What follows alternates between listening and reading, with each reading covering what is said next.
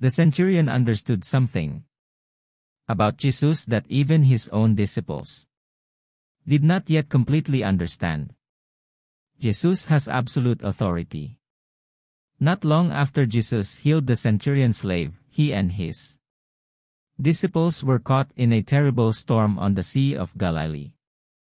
Before calming the wind and the waves, Jesus asked his disciples, "Are you afraid, O you of little faith?" Keep people informed. Keep people in mind. Keep people interested.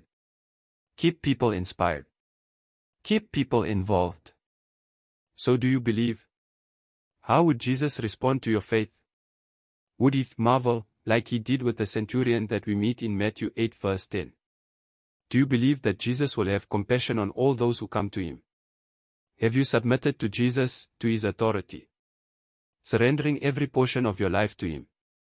Do you believe that the reward, being with Jesus in his kingdom, is worth it? Let's not be like people in the hometown of Jesus, who knew him well but still refused to believe. Instead, trust in Jesus, for he alone has both authority and compassion to save.